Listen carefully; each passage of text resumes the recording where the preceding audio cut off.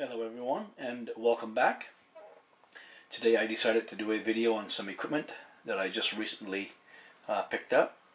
It's some equipment that I've been looking for quite some time. Not that I'm very capable of using the equipment, but I'm certainly looking forward to learning how to use it in the coming days, weeks, months and years.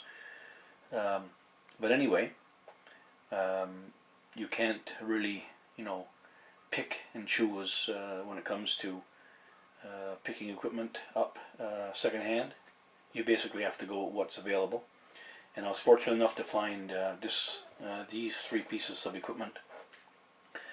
The first one being an Iwatsu SS7602 Oscilloscope. It's just 20 megahertz. It's 2-channel, as you can see. But I won't delve into much more of the information other than to say that it was made in Japan, and it's from the 1990s, I do believe. And it's oh, by the way, all this equipment has been physically tested to be absolutely sure that it's working as it should. But anyway, the oscilloscope, I guess, is probably something that in my mind was an important piece of equipment to have, and I was looking for. And obviously this may not be the newest technology. It's pretty old, but not too old that it's not functional or usable. But I would think that the analog gear for me is I prefer the old school, as you know.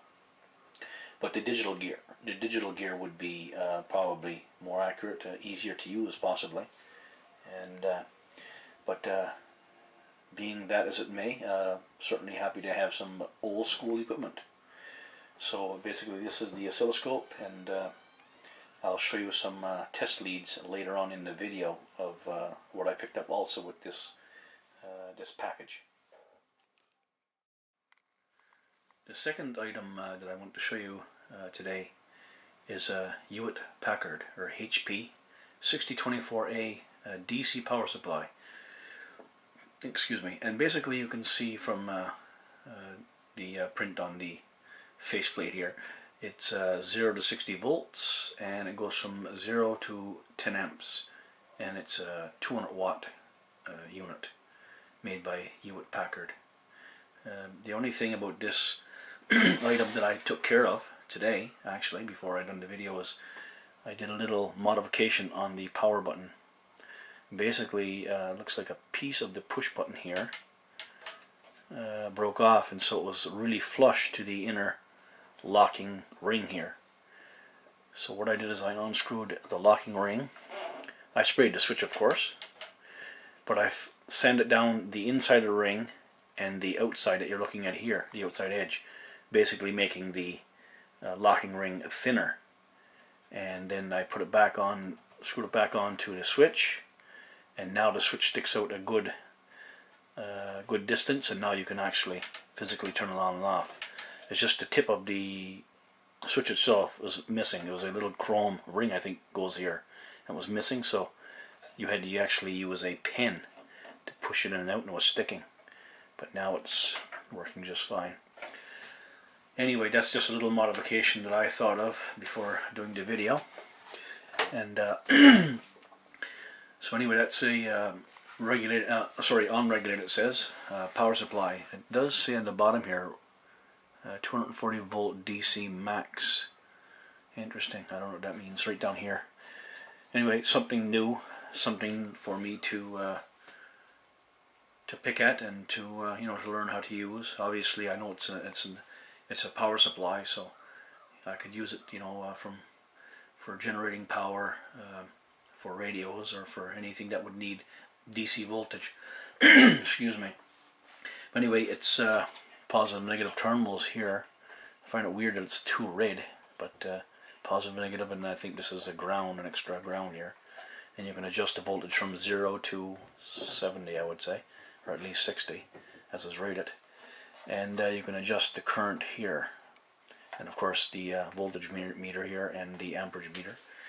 I'm not going to go into a major review, as you know. This is more of an overview of a bit of equipment that I've picked up. But anyway, it is a power supply, DC power supply, and it looks like it would be something that could come in handy for somebody that might know a bit about doing electronics repair, which is not me.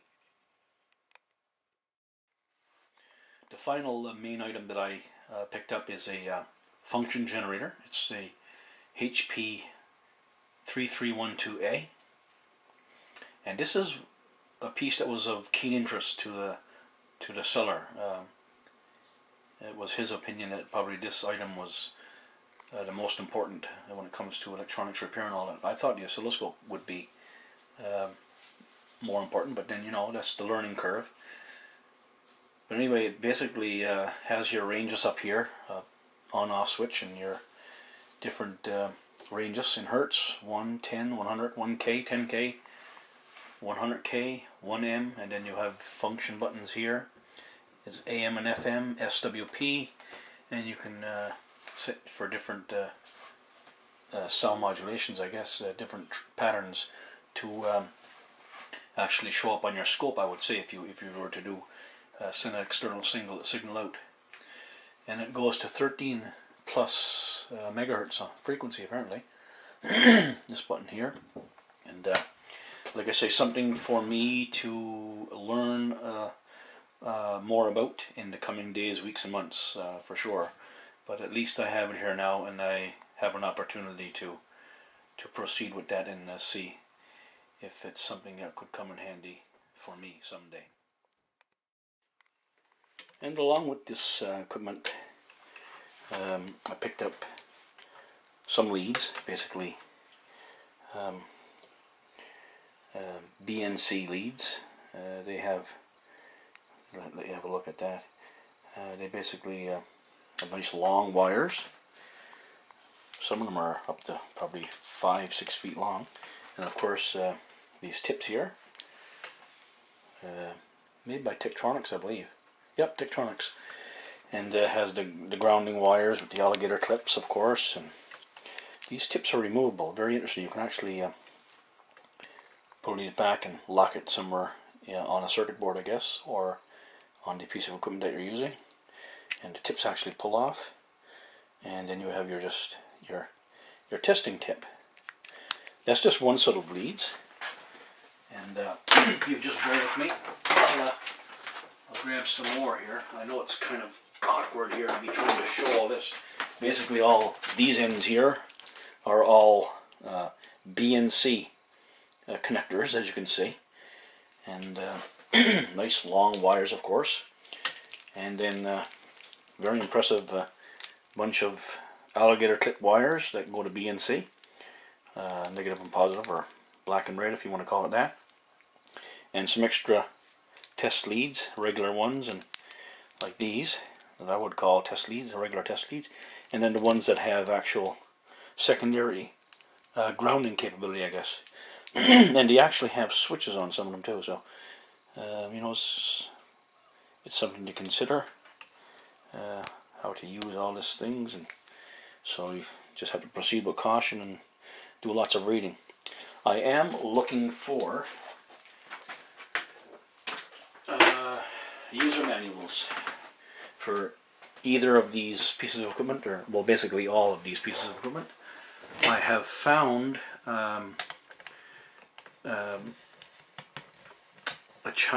Japanese manual for the oscilloscope, but it's not the best copy. It's English and Chinese and some other language, probably Japanese and Chinese and English and whatever, all combined into one user manual. Basically, I'll just show you what it looks like. It's just a printout here, and if you see, let's take for example, let's find a decent page, an instructional page here. Need to find one with photos, would be great. Here we are.